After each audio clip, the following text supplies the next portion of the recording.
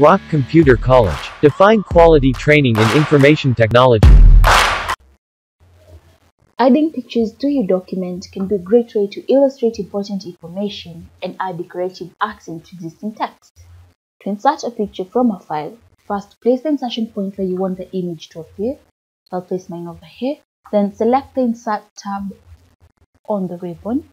Then click the Pictures command. Then this will pop up.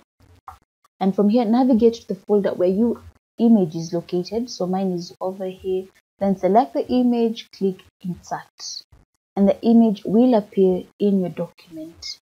Now, to resize an image, click and drag one of these corners, the corner sizing handles over here, and you can make it smaller, larger if you want to. You can resize it just like that.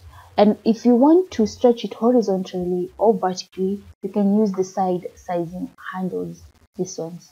So you can stretch it this way or this way,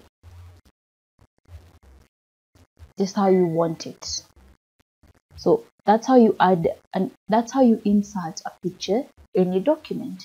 Now, when you insert a picture from a file, you'll notice that it's difficult to move it exactly where you want. I can't move it anywhere at all actually. I can only resize it, but you can't move it. Now, this is because the text wrapping for the image is set to inline with text. Now, to wrap text around an image, select the image you want. So this is the image that I want to wrap text around. Then the Format tab will appear, and here it is. So this is the Format tab. Click the Wrap Text command. Then from here, now for me, I'll choose in front of text. And my image will appear in front of text. And now I'm able to move it around. So I wanted to place it over here. I can place it here, here, or anywhere in the document.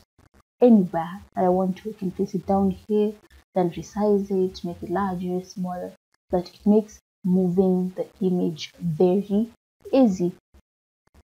Now, all you have to do is go to wrap text, then change the format. Originally, it's in line with text, but you can use in front of text or behind text, and then you'll be able to move your image to any place, any part in your document.